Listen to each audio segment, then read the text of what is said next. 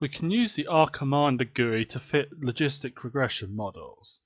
And to fit this type of model, we will load in some data which is looking at arthritis patients and how they respond to a treatment compared to no treatment, a placebo. So this data set is saved externally as a CSV file, so we'll use the data menu to import data from text file. We'll call the dataset arthritis.df data frame, indicate that it's comma separated variable, and click OK. So then we need to select the CSV file, and we can see here that it's been loaded with 82 rows and 30 columns. So we'll quickly view the data just to see what it looks like. We can close that down. So there's treatment, so treatment or placebo, the gender, age, an outcome, which is 0 is no change, 1 is a slight improvement, and 2 is a lot of improvement. So we'll convert that variable to a binary variable called improved, which is 1 or 0. So if it's a 0 outcome, it hasn't improved. If it's an outcome of 1 or 2, there has been an improvement.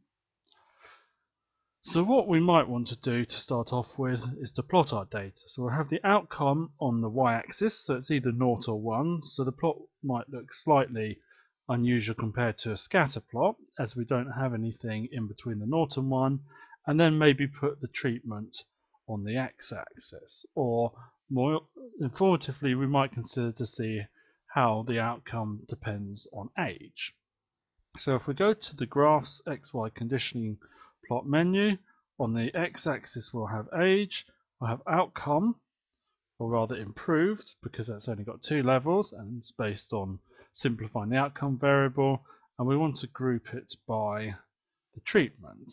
So if we just click on OK here, we can see this graph which shows a sort of general pattern of the placebo group not particularly helping out the older patients, but then there's a lot of successful treatments of the younger people in the trial.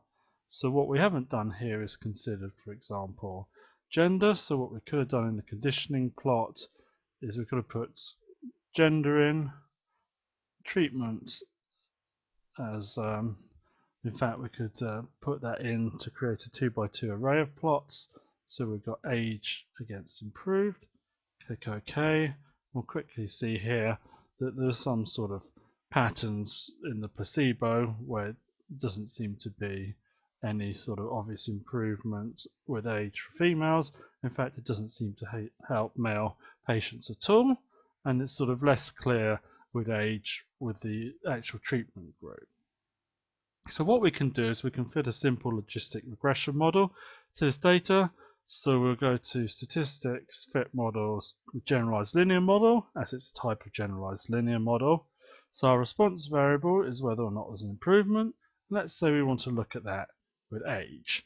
So we're saying that the data is binary, so the binomial, and we're using the logic link function. So OK, fits the model, and we see that increasing age leads to an increase in the likelihood of there being a successful treatment. So what we then could possibly do would be to make that model more extensive. So let's say we add in the treatment variable. Do OK. Now we'll see that there also seems to be a difference due to the treatments. In fact, if we scroll up, we'll see that there isn't much of a change with the age effect when we add on the treatment effect. So what we might want to look at is whether, again, if gender is important. So we'll go into our model, generalized linear model, and add gender in. Click OK. We see that of those 3 effects, the treatment seems to have the most important influence. So let's say we wanted to then consider some interactions between those. So we could add an age by treatment interaction using the colon, also an age by gender interaction, and lastly a treatment by gender interaction. So those are the 3 two-way interactions that we consider. So if we go to that model, we find that we've made things too complicated. So we could just test using the model hypothesis test, compare 2 models. So we compare model 3 and 4, and we can see that, well, that's not a significant improvement by making the model more complicated. So we could go through one by one and say remove the age by treatment term from our model, see whether that has any improvement. Again, it seems like these interactions aren't important, so then we go down and remove the treatment by gender from our model. Okay, and we see here that the age by gender doesn't seem to be important, so if we test model 3 against model 6 to compare two models, we can get a formal test between those, and we see that there's only slight evidence that we get a better model by adding in the age by gender interaction. So for simplicity, we could exclude it.